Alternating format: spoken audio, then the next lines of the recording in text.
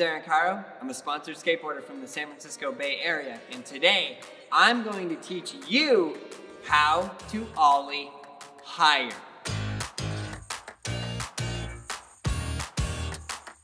Your front foot is here, your back foot is there.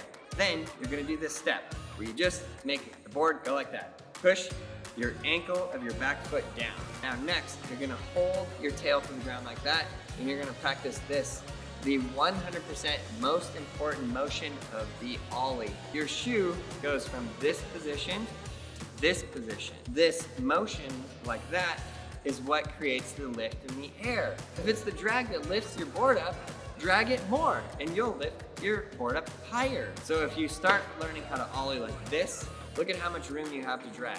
Not much. So let's double that. But look at how much room you have to drag.